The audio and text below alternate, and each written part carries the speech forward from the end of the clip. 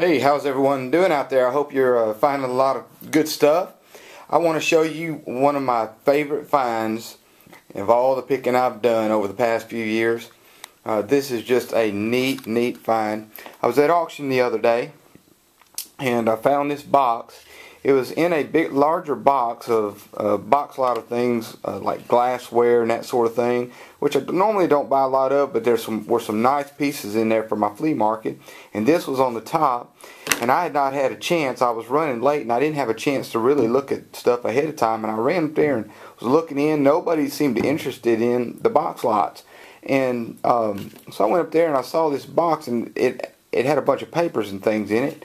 And I said, well, they're old papers and things. So I think, hey, I'm gonna jump on it and see what the box lot goes for. I got the box lot for $3. $3. This box was in it, and it was full of papers. As you can see, it's an old United Candy Company box. Probably turn of the century, about 1910, according to the papers that are in it. That'd be about right. And actually, there's some older papers, but we'll get to that in a minute.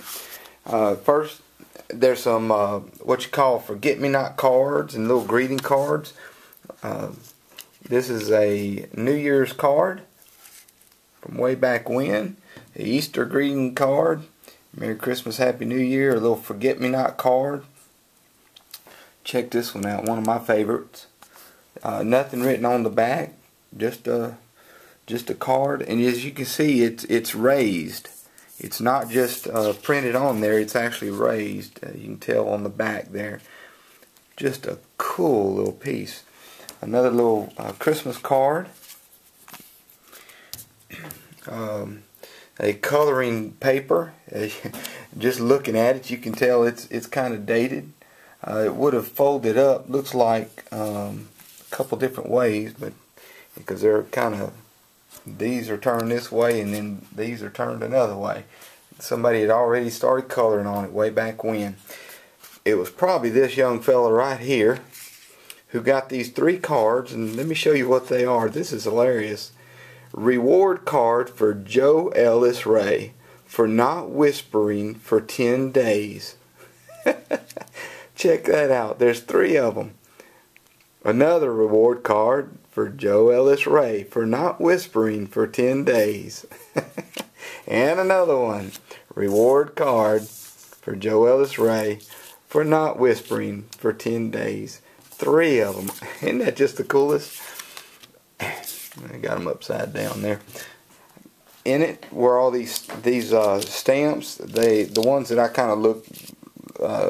I think most of these are from just around the turn of the century, about 1910 or something like that, from what I can tell. I don't know what these little merit cards are. It's got a name on one of them, Della Kempler or something anyway, but a little merit type card. Anybody know what those are for? Please let me know. Interesting. A little candy wrapper.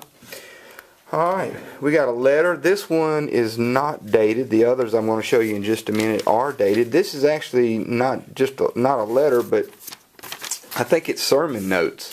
The whole letter deals with baptism and all the different details of different types of baptism and all that kind of stuff. Just really a neat little read. Check out how neat the writing is. Isn't that cool?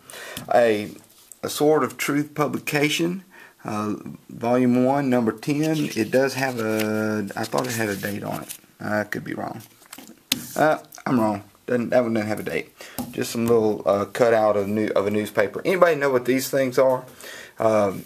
It has Governor Thomas C. Rye, Representative in Congress H.H. Hanna, Railroad Commissioner of the State of Tennessee Middle Division George Welch, and Senator, there's no name there, Representative in General Assembly D.J. Britton. I'm assuming that these are ballot cards. I've got a bunch of them. Nothing on the back, and that's all it has is these names and what positions they are. I'm assuming they're ballot cards. Anybody else have an idea? Let me know. Had a railroad ticket. Check that out. Louisville and Nashville Railroad Company. Excuse me. May 17, 1913. Greenback, Tennessee. Check that out. Greenback tomato. Cool piece.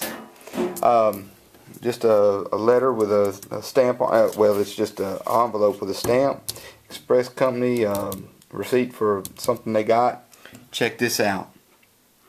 Boy Scouts of America membership card from 1918. Isn't that not cool? 1918.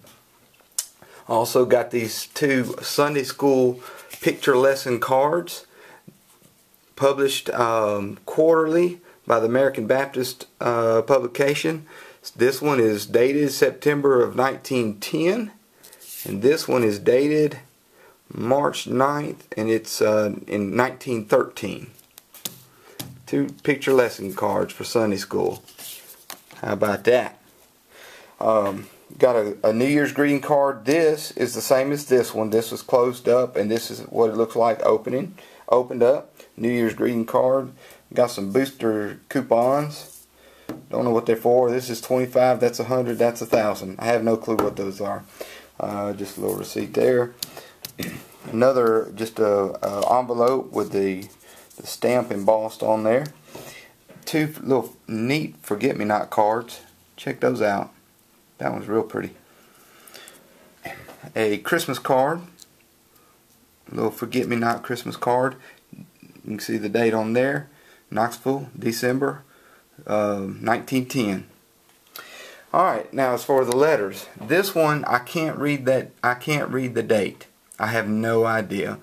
But I'm telling you what, these letters are interesting reading. But my favorite out of all the things you've just seen are these 2 letters right here. This one is dated February 11th, 1870, and this one is dated 1866, March 20th of 1866, Franklin County, Kansas. And this, in this letter, it gives you prices for different items. This time of the year, everything is very high and money very plenty. Clothing is very high, but I have none of that to buy. Bacon is now 25 cents, corn 50 cents, milk cows are $30, 2-year-old steers $35, suckling pigs $5 a piece, sheep $5 per head, and geese are very high for they're scarce. It just goes on, and then it goes and it talks a little bit about the it says on this back, talking about the being out west in Kansas. It says, for all this interesting to us in this distant far west, among the Yankees, Indians, wolves, rattlesnakes. Tell us all about them rebels. Old Barter Dan Taylor, Wall Edmondson, the Dyers, and my tried old friend Jesse Kerr. I am truly sorry that as smart a man would have done so. Lafitte Kerr. I never want to see that was a family I respected. But contrary to my idea, they went astray. Tell me that is not the neatest letter you've ever seen. Maybe not the neatest one you've seen. It's the neatest one I've come across. All that was in that one box. The neatest find I've come across in the past few years. Hey, I hope y'all are finding a lot of things. I am finding stuff. I'm out there working at it. I know I hadn't been on in a while, but I'm keeping busy. Hey, y'all, love God, love others.